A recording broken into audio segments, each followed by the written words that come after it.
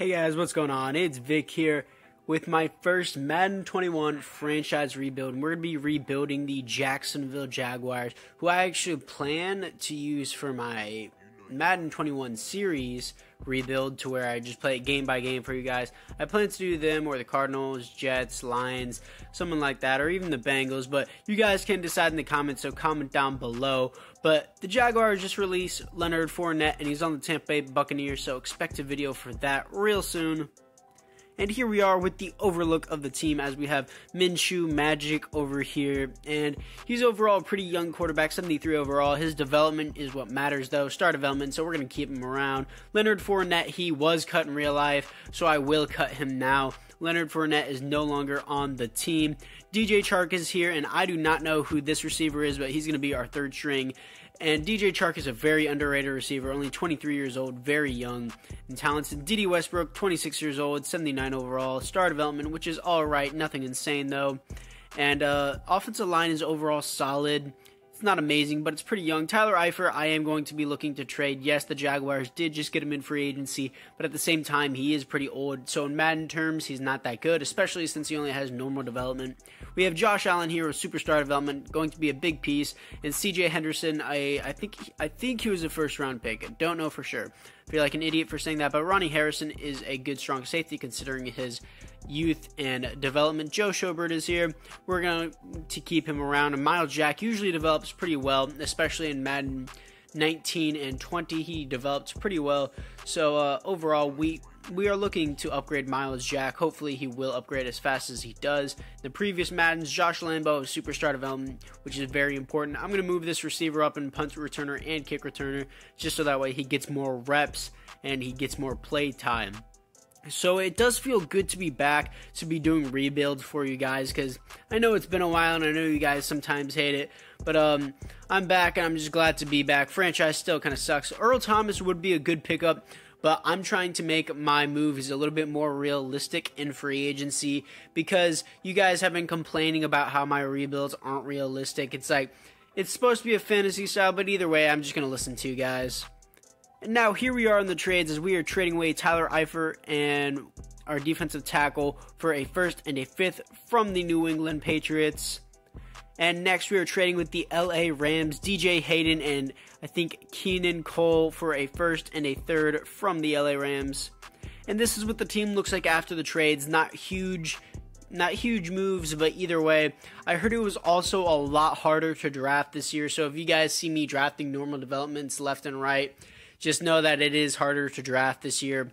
Getting good development traits in the first round even is still difficult. People say it seems like quarterbacks is the only common development trait you can have.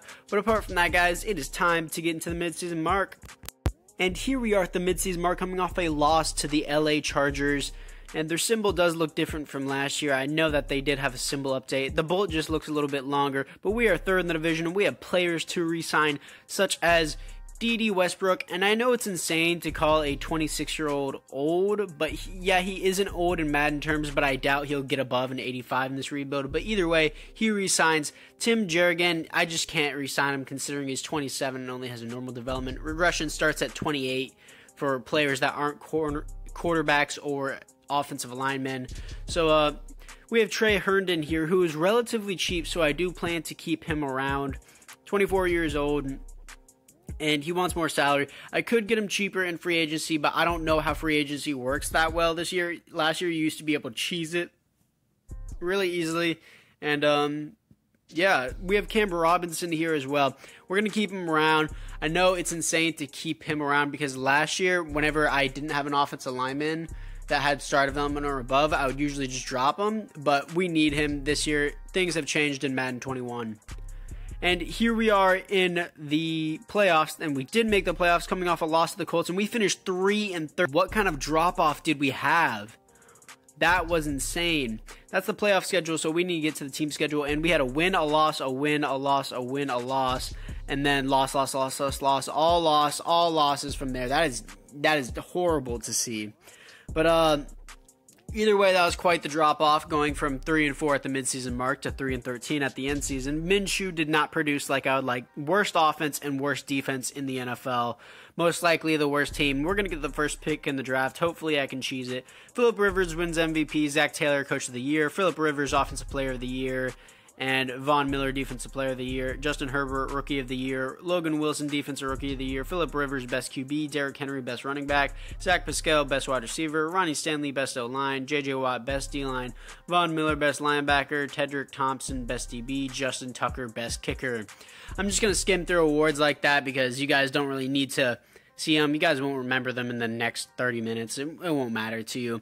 But overall, Chris Thompson was terrible, absolute god-awful, but you can't really expect too much from a normal development halfback. TD Westbrook was actually pretty good, over 1,000 yards, 10 touchdowns, was actually very good. Joe Schobert with 134 tackles, which is amazing. Tackles for a loss, 15 for Miles Jack, sacks, 10.5 for Josh Allen, interceptions, 2 for C.J. Henderson, and safeties is 0, and defensive touchdowns is 0. So apart from that, guys, I would say it is time to get into the offseason. And here we are in the offseason, and are you kidding me?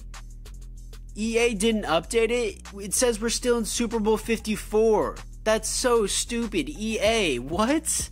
Super Bowl 54 was last year. Why don't you update it to the 2020 season? That just shows you how lazy EA is. They seriously didn't even update the Super Bowl? It's still Super Bowl 54. That's retarded. Yeah, that's freaking stupid. But anyways, this is what the team looks like before I go into a rage spree. But wide receivers we don't need to focus on in the draft, which is a new thing for me, which I like because most of the time I end up having to pick wide receivers and most of them end up to being trash. Miles Jack is now superstar development, and Jacobs is star development, and C.J. Henderson is superstar development. Did he get that?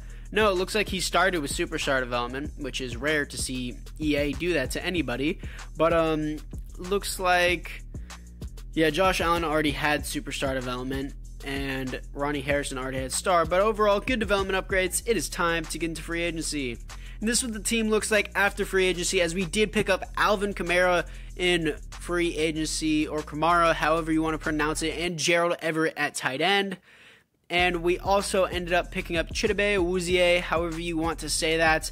But I'm going to start C.J. Henderson just because his development is higher. And Leon Jacobs, like I was saying, did get star development. So I do plan to keep him around for the future. 25 years old, star development. But apart from that, guys, it is time to get into the draft. And we are picking up a free safety with only normal development at pick number 4, 76 overall. Developments are very hard to get this year in the draft, so don't yell at me in the comments. Next, we have our center, who I'm going to move to a right guard, 75 overall, normal development. Pick number 11, and he only has normal development as well. And this is what the team looks like after the draft, as I did move that center to right guard, and now we have a 77 overall right guard. So normal developments aren't the worst things this year. You just got to get used to them. Our free safety position has been filled. But apart from that, guys, it looks like it is time to get into the midseason mark. And here we are at the midseason mark, coming off a loss to the Houston Texans, as we are 5-2, second in the division, below the Houston Texans, who are 6-1. We have players to resign such as DJ Chark, 89 overall, star development. Want to keep him on a long-term deal, and he does resign. Ronnie Harrison, strong safety, very, very cheap. Do want to keep him around. He stays. Taven Bryan, I do not want to keep around just because his development, I think I can get a better defensive tackle in the draft. Leon Jacobs, 74 overall, star development. I do want to keep you around, and he stays as well. Everyone else here, I don't have an interest for. So apart from that, guys, I would say it is time to get into the playoffs.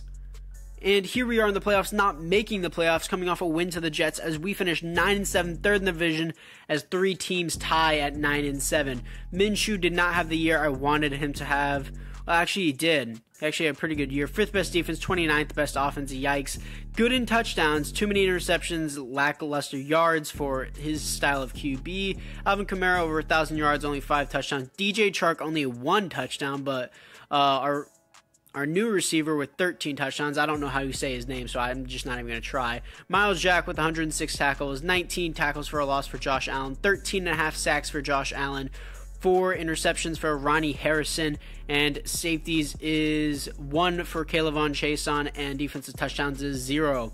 So apart from that, guys, I would say it is time to get into the offseason. And here we are in the offseason as the Cleveland Browns beat the New Orleans Saints in Super Bowl 55, whenever it should be Super Bowl 56, but EA is retarded. So Taven Bryan did get a dev upgrade, so I will re-sign him to this team.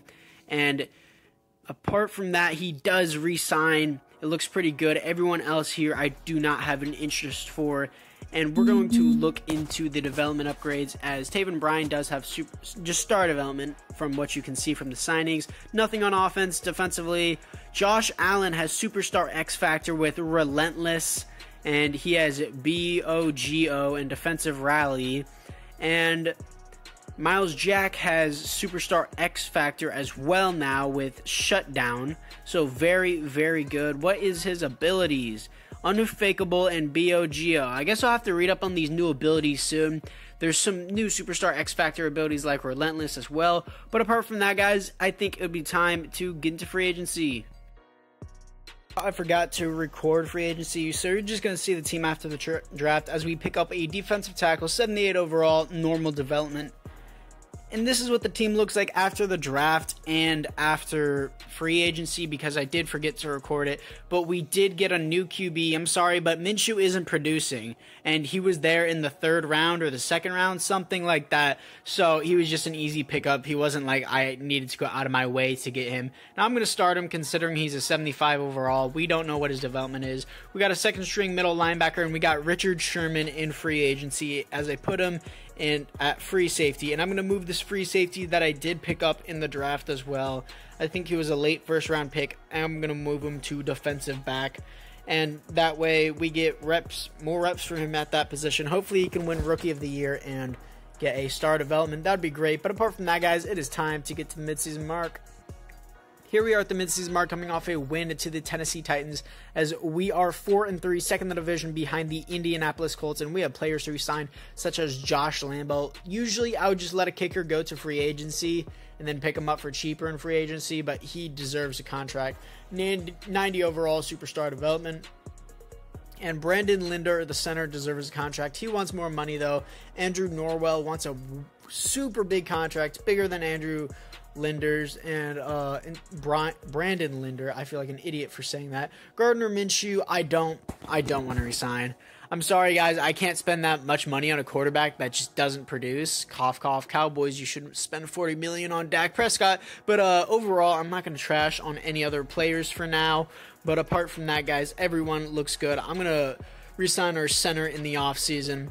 And I'm going to see what our quarterback has. Hopefully he has his development by now. And he has superstar development. That's the perfect reason why I did not resign Gardner Minshew. And he's already a 79 overall, just like Gardner Minshew, but with superstar development. With quick draw, I don't know what that is. And it looks kind of useless and anchored extender. And apart from that, everything looks pretty good to me. So I would say it is time to get into the playoffs. And if you guys like Madden 21, just comment down below. For the most part, I don't really like it. But apart from that, guys, it is time to get into the playoffs. And here we are, obviously, in the playoffs, as I should have started with that. And we finished 8-8, not making the playoffs once again, as Greg Buckner had an amazing season. 3rd best offense, yearly awards, Patrick Mahomes, MVP, Coach of the Year, Anthony Lynn, and Offensive Player of the Year, Greg Buckner, Offensive Rookie of the Year is what I was looking for. Cam Newton for Best QB. Best running back, Josh Jacobs. Willie Snead wins Best Wide Receiver, which is interesting. Von Miller, Best Linebacker. Kenny Moore, Best DB. Justin Tucker, Best Kicker. So that's pretty good. Now we're going to look into the stats, as Greg Buckner, 4,500 yards, 35 TDs, 16 interceptions isn't good. But overall, amazing player. Alvin Kamara, over 1,000 yards. DJ Chark, pretty good. And defensively, Joe Schober with 107 tackles. Tackles for a loss is 10 for Miles Jack. Sacks is 9.5 for Josh Allen. Interceptions is 2 for Joe Schobert. And safeties is 0. Defensive touchdowns is 1 for Ronnie Harrison, the strong safety, which is great. And apart from that, guys, it is time to get into the offseason. And we are in the offseason as the Saints beat the Chargers in the Super Bowl. We have players to resign such as Brandon Linder, and 88 overall Yes, he is 31 years old, but he does have star development, and we're going to be going into our last year anyways. Gardner Minshew, I'm going to let hit free agency, and I'm going to tag our center because he did not resign, obviously, as you could see. But, yeah, I don't really want Gardner Minshew, but looking into the team to see if there's any development upgrades. First, we're going to upgrade some Coach XP right here. Well, not upgrade Coach XP, but spend it. And we are going to look into the team now.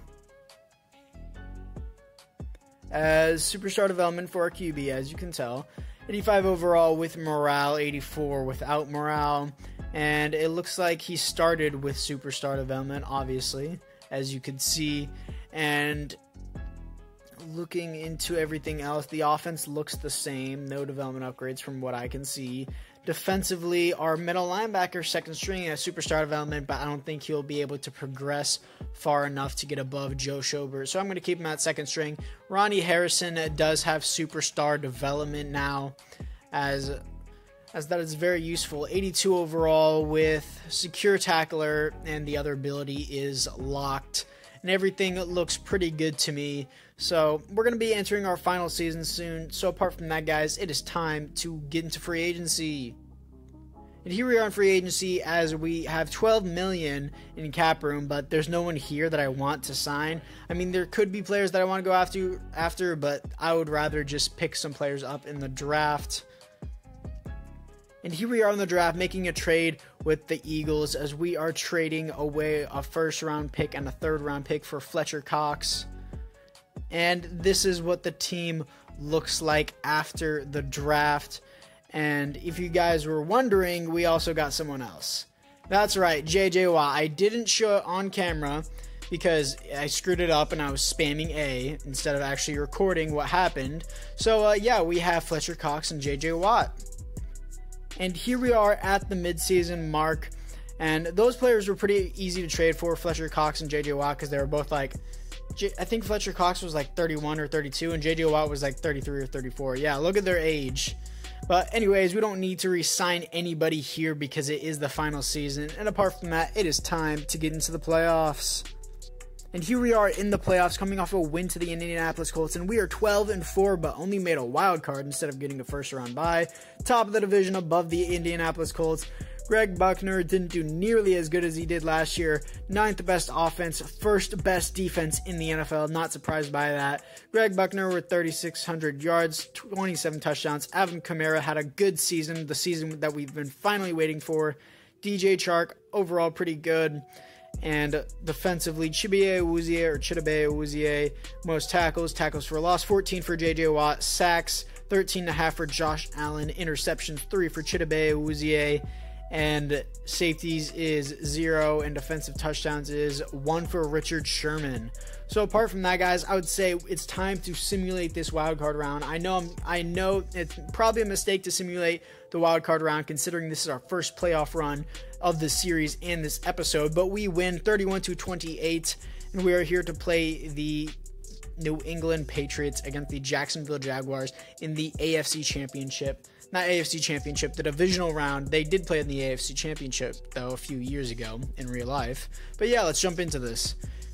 And here we are in the third quarter, 22-7 against the New England Patriots, as we are crushing them.